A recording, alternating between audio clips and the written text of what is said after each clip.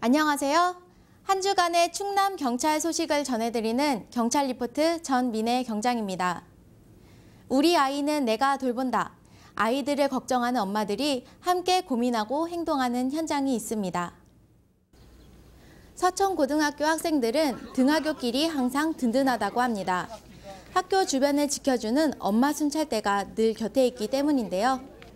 3년 전부터 활동하고 있는 순찰대는 등하교 시간과 야간, 학교 주변 구석구석을 돌아보며 학교 폭력으로부터 아이들을 보호합니다.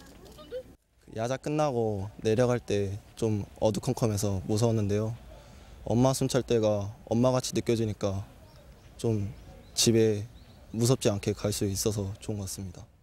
처음엔 아이들이 제복을 입은 엄마들의 모습이 어색했지만 지금은 순찰도는 엄마 순찰대를 반가워하고 안심하고 학교를 다니는 것 같아 즐겁습니다. 학교 전담 경찰관과 선생님이 함께하는 학교 밖 청소년 선도 활동에도 엄마 순찰대가 참여해 톡톡히 한몫을 다합니다. 사춘기에 접어든 아이가 어느 순간 청개구리 같이 행동한다면 어떻게 해야 할까요? 윽박 지르고 타이르기만 한다고 변화가 있을까요? 서산경찰서는 서산교육지원청 위센터와 손잡고 청개구리 같이 변해버린 청소년들의 마음을 바로잡는 청개구리 리턴즈 프로그램을 운영하고 있습니다. 위센터엔 학교 생활을 힘들어하고 고민하는 청소년들이 찾아옵니다.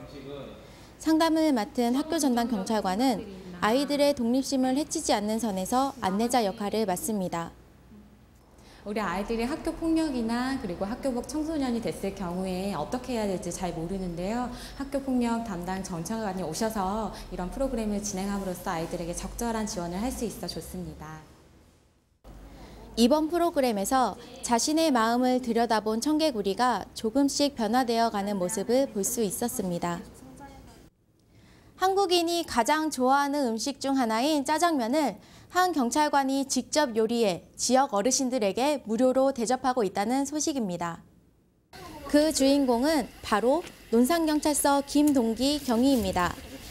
짜장면 봉사 5년 차, 이제 능숙한 솜씨로 펄펄 끓는 물에서 면을 삶아냅니다. 내리쬐는 햇볕으로 얼굴에 땀이 송글송글 맺히지만 마음만은 행복합니다. 저희 어머니랑 아버님이 좀 일찍 돌아가셨어요. 어머님은 한 5년 전에 돌아가시고 아버님은 제가 이 생활 입문할 때 한 25년 정도 됐는데 그때 돌아가셨거든요.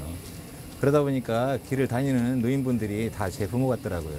그래서 이걸 시작하게 됐습니다. 날씨 더운데 이렇게 배려해 주셔서 고마움을 어떻게 말을 표현할 수가 없네요. 감사합니다.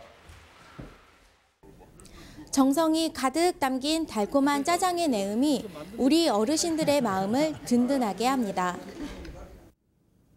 항상 여러분 곁에 있는 충남경찰은 알찬 정보와 치안 소식을 전하는 페이스북을 통해서도 만날 수 있습니다.